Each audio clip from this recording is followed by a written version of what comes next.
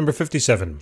A deep-sea diver should breathe a gas mixture that has the same oxygen partial pressure as at sea level, where dry air contains about 21% oxygen and has a total pressure of 1.01 times 10 to the fifth Newton per meter squared.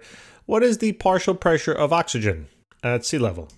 Okay, so basically, we have to remember the ideas of partial pressure, right? That if we know, or let me write this formula out quickly. It's basically just an idea, all right?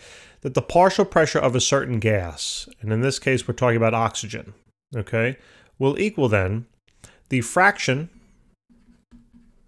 of oxygen in that gas sample multiplied then by the total pressure. All right, so pretend you have atmospheric air. Here's a certain volume of it. It tells you then that about 21% or 20.9% of the total amount of gas in this sample is O2. Just know that atmospheric air then contains about 78%, roughly 78% nitrogen gas, and then some trace water vapors and stuff. So now, the whole idea here is this. If you know the total pressure, the total pressure of all of the gases in this mixture, and they told us that. That's the whole idea of the atmospheric pressure here. And they said total pressure. I mean, they were very explicit about that. Right, so the total pressure here is 1.01 times 10 to the fifth, all right, pascals. What that means is that if I want to find just the pressure attributed by oxygen, all I need to do is basically take 21% or so of the total pressure. If I wanted to find nitrogen, I would just take then 78% of the total pressure. That's exactly what this formula over here is telling you. All right, so watch. Partial pressure of oxygen would equal the fraction of oxygen present in the sample, and you know, it's given as a percent, but convert that into a decimal. So this is 0.209. We know how to do that. Then multiply it by the total pressure. That's 1.01 times 10 to the fifth. And voila, we will get our answer. So 0.209 times 1.01 times 10 to the fifth. And it works out to be now about 1.11, excuse me, what am I talking about? 2.11, right? 2.11 times 10 raised, what is going on? Times 10 raised to the fourth, it appears, and that is in Pascal, okay? All right, so that takes care of then letter A. How about letter B?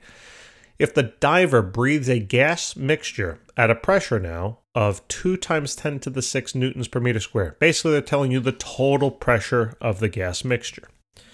What percent oxygen should it be to have the same oxygen partial pressure as at sea level? All right, so basically, right, we need to have this partial pressure of oxygen, what we just found, okay? This has to be the partial pressure of oxygen. And we now know that the total pressure of the gas mixture is this.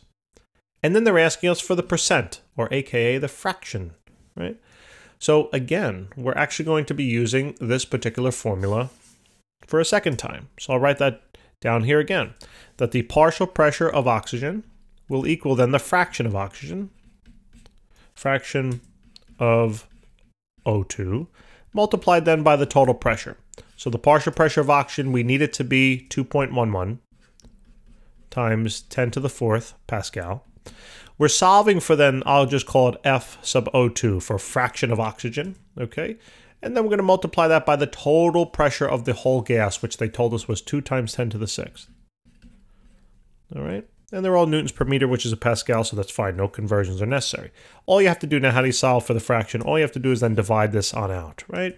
You divide then the 2.11 by 2 times 10 to the sixth, okay? 2.11 times 10 to the fourth by 2 times 10 to the sixth. And let's do that. 2.11 times 10 to the fourth divided by 2 times 10 to the sixth. And here we have a fraction, right? The fraction of O2 will now be equal to 0.0106, okay? And then if I were to now, and I use rounded numbers, so it might be slightly, you know, as long as you're close, we're good.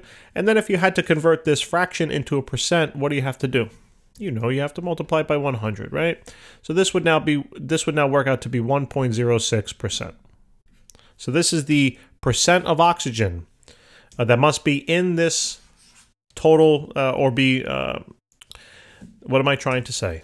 I'm trying to say if I have a certain volume, right, of air, and I know the total pressure of this air is 2.00 times 10 to the 6th, then if 1.06% of the overall gaseous mixture is oxygen, I know then for a fact that the partial pressure of oxygen in this sample will be 2.11 times 10 to the 4th Pascal. That's what I'm trying to say. Okay, guys, thanks for tuning in. Please remember to subscribe. We'll see you next time.